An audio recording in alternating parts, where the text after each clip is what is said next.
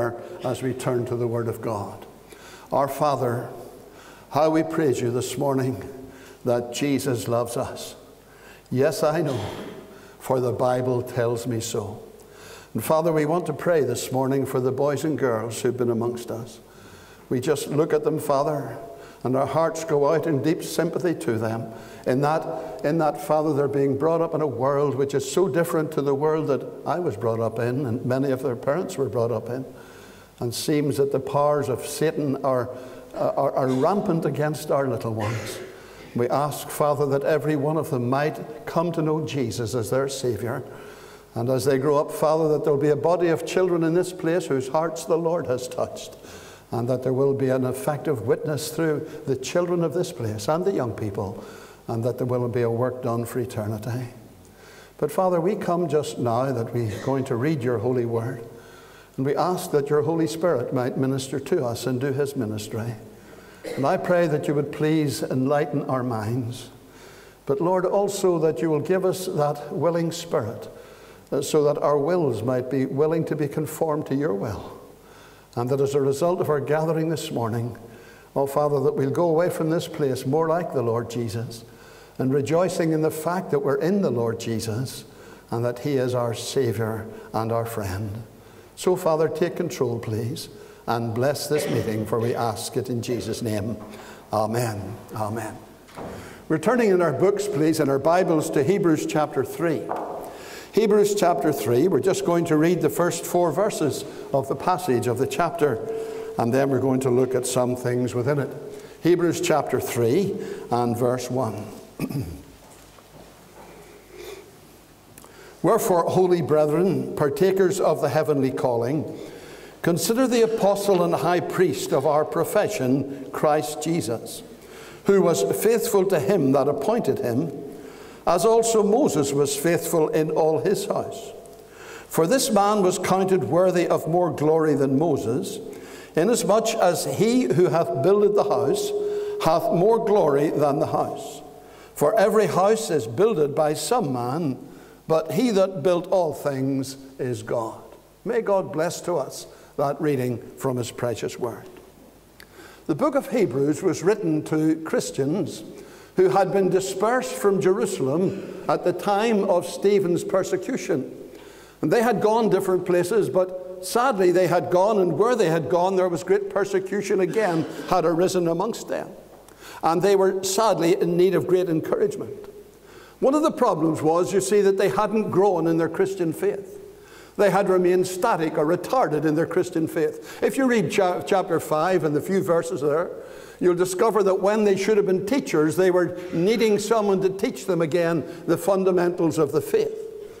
But dear friends, one of the symptoms of this retardation in their Christian growth is something which may be even evident today, because I think it is a universal thing.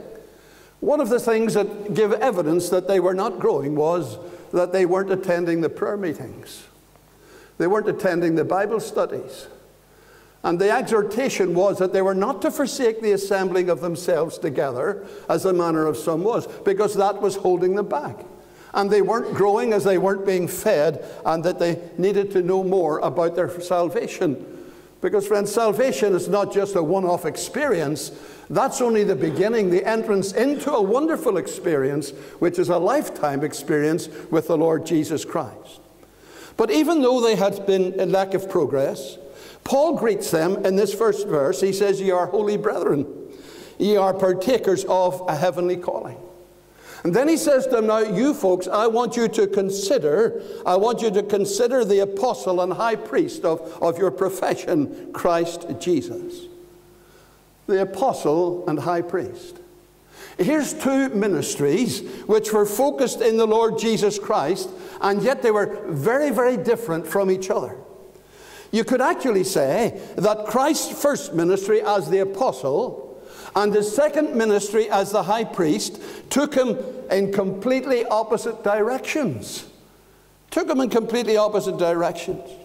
You see, as the apostle of our profession, the Lord Jesus came from being with God to being with men. And an apostle is a sent person.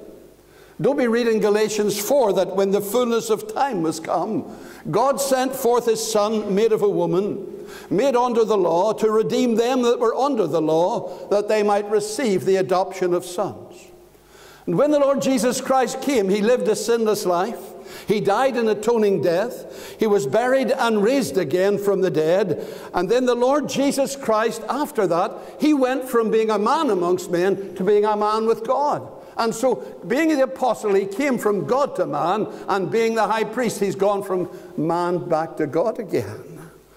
And it seems to me, dear friends, that it was after the finished work on the cross that these two ministries, which centered in the Lord Jesus Christ, were exchanged. Because we read in Peter's epistle, "For Christ hath once suffered for sins, the just for the unjust, that he might bring us to God, being put to death in the flesh, but quickened in the spirit." Then at the end of that chapter it says, "Having gone into heaven, and is on the right hand of God, angels and authorities and powers being made subject to him." When the Lord Jesus Christ finished his course as God's apostle, the risen Savior is now engaged in his unfinished work in the heaven for us as our great high priest, representing us who are saved before his Father. Can I say something to young people who are here this morning? And friends, I've been trying to encourage our young people to take notes. Take notes in meetings. I think back to my days, early days as a young Christian, and I think of the material that I heard, but I never wrote down, and how I really regret that thing. But here's something for the young people. When we become Christians, the Savior enters into a threefold relationship with us. The Savior's He is our Savior, he is our high priest, and he is our head. You see, as our Savior, my salvation relates to the past, to the time when he redeemed us, and when he delivered us from the penalty of sin and from the powers of darkness. And because we received the Lord Jesus Christ by faith and believed in his name, we can say, "Dear Savior, thou art mine. How sweet the thought to me. Let me repeat thy name and lift my heart to thee. Mine, mine, mine, I know thou art mine." That's our relationship as him as our Savior. But the Lord Jesus Christ's relation to us as his high priest, you see, having saved us, we go on to learn and to appreciate that he is our high priest in heaven. And it means we can not only say that he is mine, but I am his. I am his. I am his, dear friends. And this is a precious truth to grasp, because it means that I am his responsibility. It is as our high priest we hear him say, "I will never leave thee nor forsake thee. I am with you always, even unto the end of the world." It's as my high priest I hear him say, "My grace is sufficient for thee. My strength is made perfect in weakness." And so you see, not only he is mine, but I am his. And then our third relationship is that of headship. Because when we become Christians, not only can we say he is mine and I am his, but we can say that he and I are one forever. One forever, dear friends. His forever, only his. Who the Lord and me shall part. Ah, with what a rest of bliss Christ can fill the loving heart. Heaven and earth may fade and flee, firstborn light and dim decline, but while God and I shall be, I am his and he is mine. And doesn't the apostle, he reiterates that in Romans chapter 8.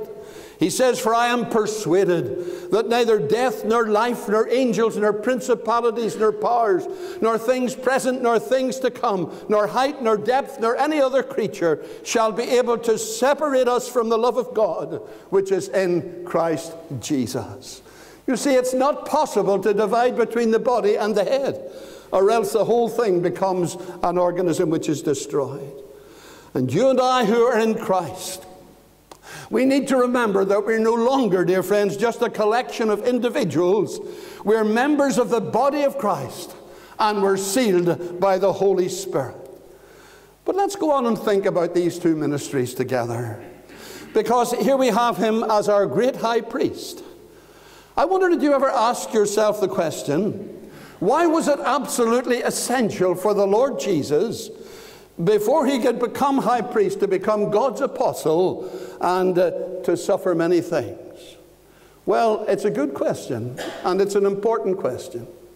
I want you to turn with me. We're looking at Hebrews. Now, we're not going to leave the book of Hebrews, but if you just go over to chapter 4 and verses 14 and 15, and here are two key verses. You see, we have an high priest that is passed into the heavens, Jesus, the Son of God. Let us hold fast our profession, for we have not an high priest that cannot be touched with the feelings of our infirmities, but was in all points tempted like as we are, yet without sin. Now, when you look at those verses initially and superficially, you might be tempted to think that they simply teach us where the Lord Jesus Christ is today. He's in the heavens. However, the way the words are there, dear friends, it should cause us to consider not only where he is, but how did he get there? How did he get there? He passed into the heavens. You see, the Lord Jesus Christ, to be an effective as our great high priest, to be the one who is able to sympathize and to empathize with us, he had to pass the way that we are now passing. He had to understand it, you see. And that's why it was necessary, so that he could be touched with the feelings of our infirmities. Why was it absolutely essential for Jesus to become a man?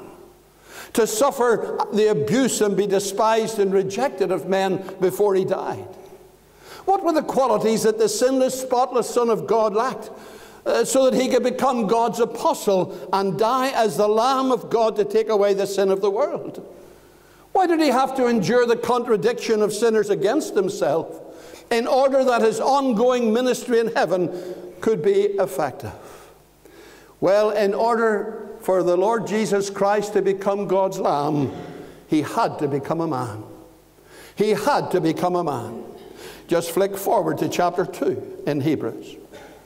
In fact, in chapter 2 of Hebrews, we read in verse 14, "For as much then as the children are partakers of flesh and blood, he also himself likewise took part of the same."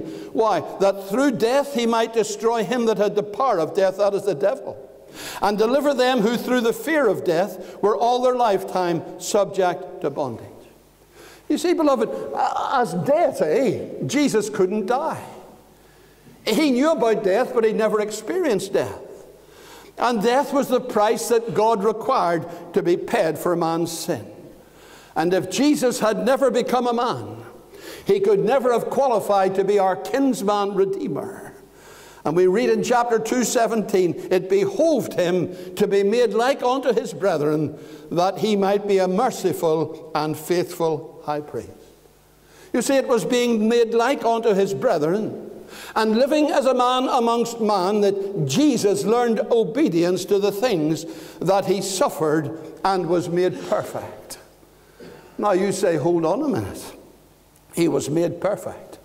Well, we read that in chapter 5 and verses 8 and 9. But we must be careful never to think that the Lord Jesus Christ ever passed from a state of imperfection to a state of being made perfect. What is simply in view here is this, dear friends, that through his human sufferings and through his persecutions as a man, the Lord Jesus became complete in the human experience. What a precious thought that ought to be to us. Here we are trying to live for him in this present evil world.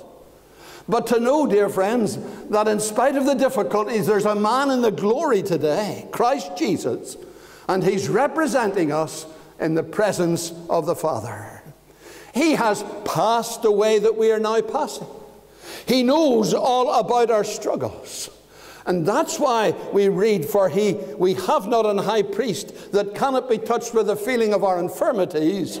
With the feeling of our infirmity. When Jesus was here as God's apostle amongst men, he voluntarily subjected himself to every sinless human weakness common to man. But these were previously unknown to him. Did you ever think about that? You think, for example, at Sychar's Well, the Lord Jesus Christ became weary in the journey. Now, he would have known that there was weariness, but he'd never experienced weariness. And so in order to become perfected as a man, he had to learn what weariness was. When he was in the wilderness for 40 days being tempted of the devil, we read there that he was an hungered. He knew that there was hunger, but he'd never experienced it for himself in the human context. When he went to Lazarus' tomb, you remember that Jesus wept.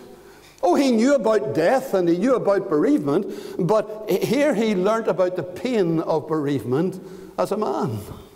And when he was hung on the cross, he cried, "I thirst." Yes, friends, he knew that there was thirst in the world, but he'd never experienced thirst, and so he had to go through these experiences as a man. And while he was here upon earth, Jesus lived subject to every human infirmity. And now that he's in glory, there's not a pang that rends my heart, but the man of glory has a part. Isn't that a wonderful thing? Isn't that an encouragement today, dear friends? Because I'm sure there were times in all of our lives when circumstances crowd in upon us. And we can't see to the end of the tunnel. We can't even realize and we can't appreciate there's a light at the end of the tunnel. But it's in times like that, you see, when we're tempted to wonder, does Jesus care about our situation? I want to assure he does care. He is a merciful and he's a faithful high priest. And he does care. And the hymn writer got the truth correct. He says, does Jesus care when my heart is pained? Does Jesus care when my way is dark? Does Jesus care when I've tried and failed? Does Jesus care when I've said goodbye to the dearest on earth to me? Oh, yes, he cares.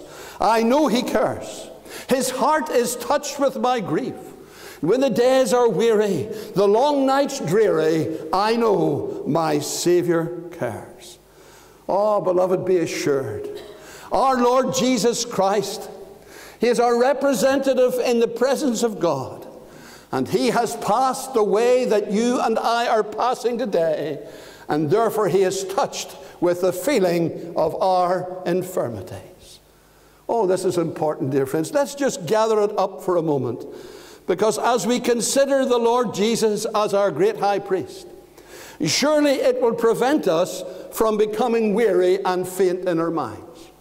This word consider Christ, you see, is something that Paul put in right at the beginning. We've just finished the introduction in the first 2 chapters, and now he's starting his theme, and he says, consider Christ. When we get to the end of the book, in chapter 12, he's just gone through all that great list of people of faith. And he comes to chapter 12, and he says, consider Christ. Consider Christ.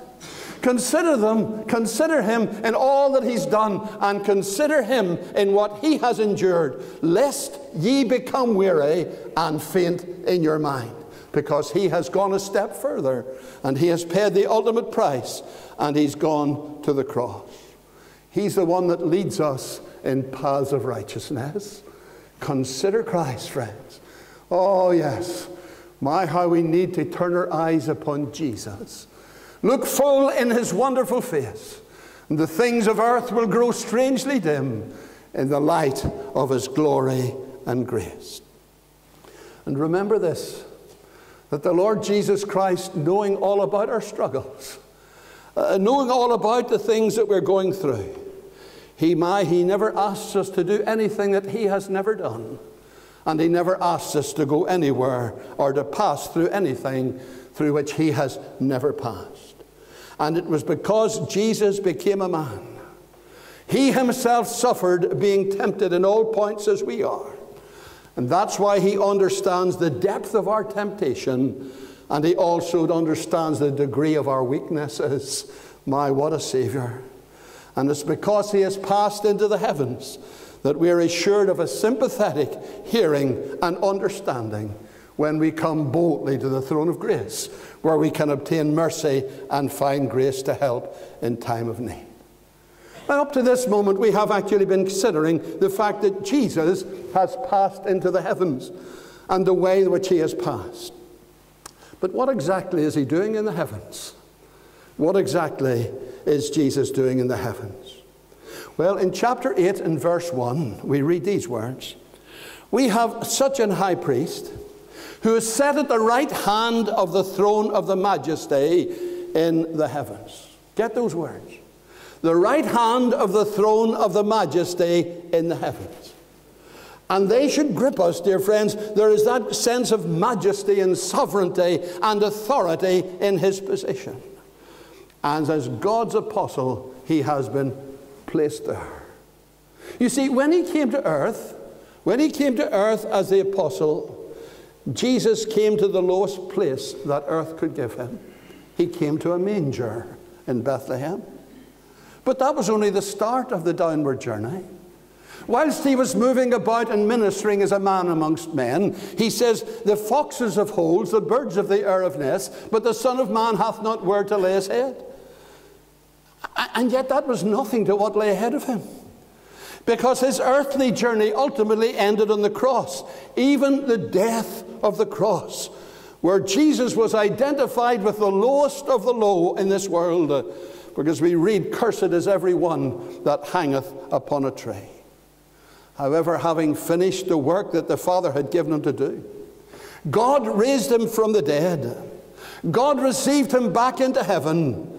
And then we see a contrast between the earth's appreciation of the Savior and heaven's appreciation.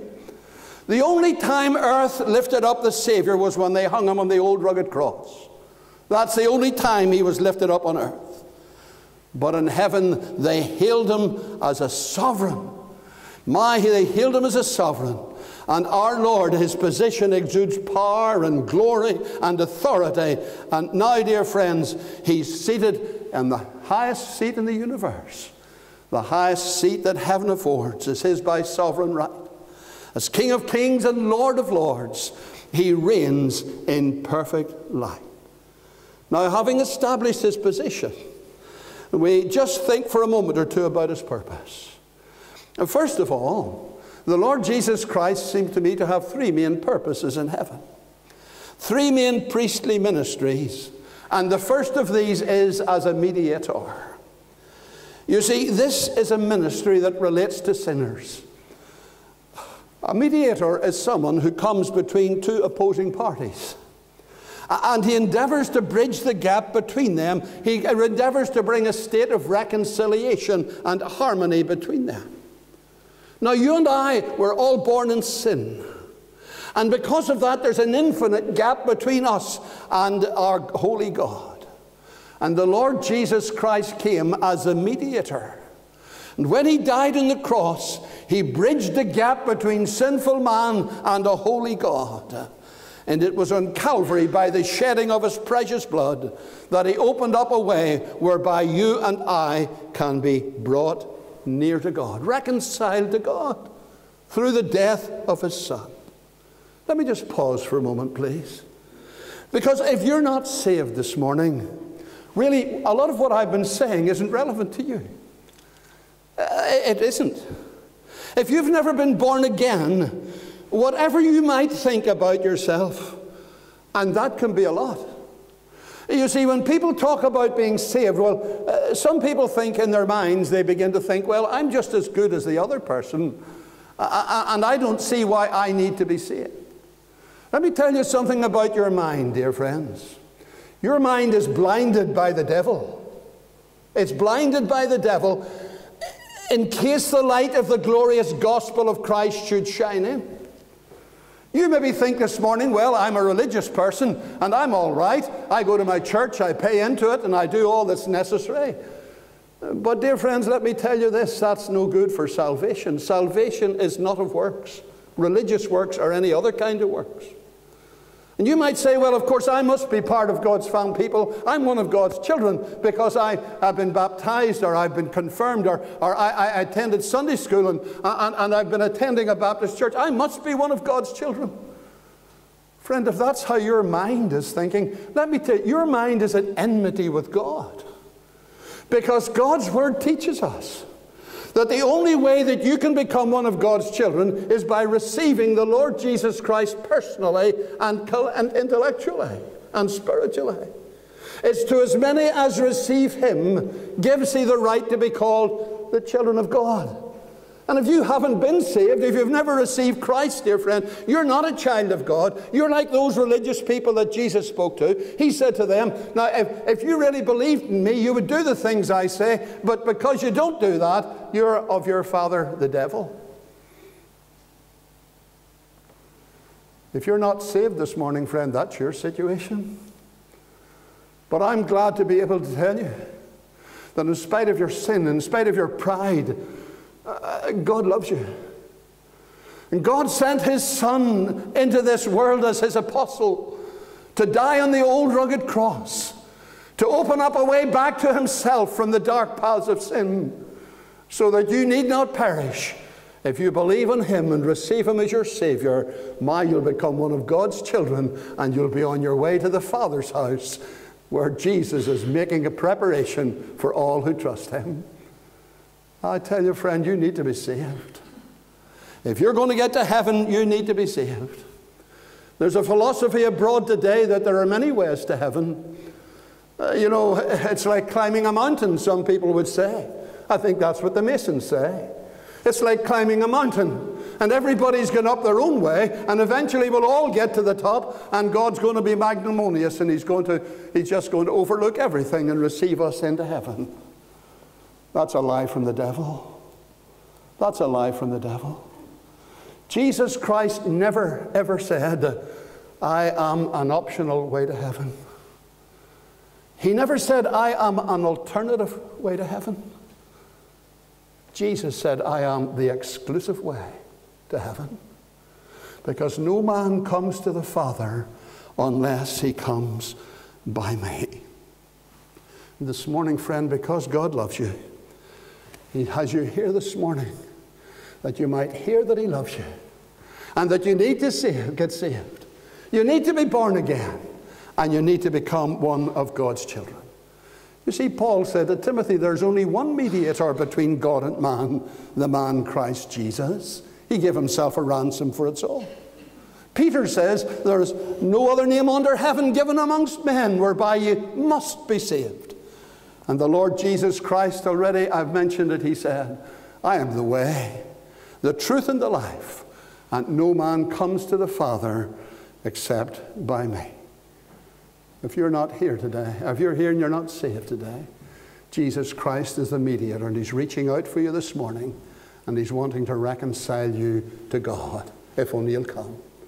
What a wonderful Savior is Jesus, my Savior.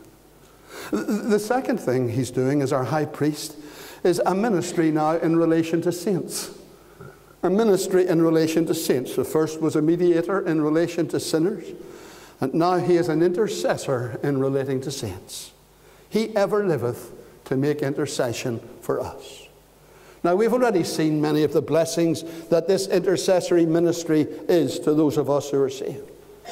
But to realize that there's a man in the glory, one who is touched with the feelings of our infirmities, one who understands our human weaknesses. My praise God today, he's praying for you wherever you are just now and whatever circumstance you're in. It's precious to know that whatever the pressures and problems of life may be, even when at times we don't know what to do, and we don't know what way to turn, and we don't even know what we should pray for, how precious to remember that Jesus is praying for you, Christian friend. He's a ministry for saints. But he is a third ministry, and it is a ministry for sinning saints. He is an advocate for sinning saints. Now, we know that John tells us in his epistle that Christians ought not to sin. But unfortunately, we all have to admit that we do. We have still the old nature. The old flesh is lusting against the Spirit, and we do sin from time to time. And my dear friends, that is something which if you're truly saved, you'll know about. If you're truly saved and you step out of God's will, or you sin from God, you'll know immediately. Tell you why, because the Holy Spirit's indwelling you. He's holy by name, he's holy by nature, and he's grieved when sin enters into your life. And you know when you've sinned, because you're troubled. The peace of God disappears. And we're told that we are to let the peace of God rule in our hearts and lives. That should be the governing factor. But John says, therefore, if any man sin, we have an advocate with the Father, Jesus Christ the righteous. And he is the propitiation for our sins, and not for ours only, but for the sins of the whole world. You see, when a Christian sins, dear friends, there are two processes that will take place, one on earth and one in heaven. On the one hand, we become guilty of our sin. And we come to the place of confession and we confess our sin. And if we confess our sin, we know that we shall be forgiven and cleansed. But when we confess our sin, you see, a progress begins in heaven. A process begins in heaven. And probably you're aware of this, but let me paint it this way. It's like a courtroom. It's like a courtroom, dear friends. And as you enter the courtroom, you are there, or I'm there in the dock, and I have sinned. And facing me at the other side of the courtroom is the accuser of the brethren, Satan himself. But standing beside me is my advocate, the Lord Jesus Christ. Do you know, friends, as the bench is filled and God comes in, the Father enters, and Satan rises up, and with enthusiasm and with zeal he said, now listen, that man Crawford on such and such a day did such and such a thing, and it's a sin, and he ought to be condemned for it. And the accuser of the brethren exercises his ministry. But at that point, you see, my advocate rises. Now, in a human court, the advocate would say, well, Your Honor, there's mitigating circumstances. He's not as bad as you say, think he is, and the situation was so difficult, and it's everybody else's fault, and it's not his. That's what your advocate says in a human court. That's not what Jesus says. Jesus says, Father, this man Crawford has confessed his sin. He's guilty. He's guilty. But Father, he says, I have paid for it. I have paid for it. Do you know what the judgment is? There is therefore now no condemnation to them who are in Christ Jesus. My dear friends, if that doesn't energize us, if that doesn't motivate us to live holy lives, and to have a better appreciation of Christ Jesus, our apostle and great high priest, I don't know what would. He has a ministry for you, sinner. He wants to save you. He has a ministry for you, Christian friend, this morning. He's praying for you. And if you're a sinning saint today, praise God. Dear friend, you don't need to get saved again. No, if you confess your sin. He's faithful and just to forgive you and to cleanse you from all unrighteousness. And he's wanting today to have that intimate relationship with every one of us. But we've got to put him in the right place in our lives. What a wonderful Savior.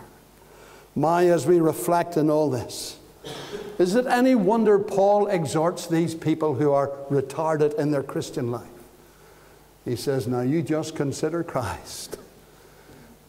Salvation's just the beginning.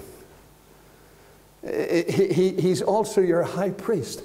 And he's taken responsibility for you. And he's there as the advocate. When you step out of line, when you sin, confess it to him and he'll sort it out with the Father. Isn't it a wonderful salvation? My dear friends, we want to be praising this morning. Don't come to church with long faces and feeling discouraged. We come with a sacrifice of praise upon our hearts. That we today are the children of God. And what a thrill it is to know that things that are ahead we can't even begin to conceive, because there's greater ahead. The best is yet to be. And we are the recipients of God's grace. I trust the Lord will bless these thoughts, friends, to you, and that they'll be precious to you in the weeks that lie ahead, and that the Lord Jesus will bless all that we've said this morning. Let's turn to our green hymn books, please.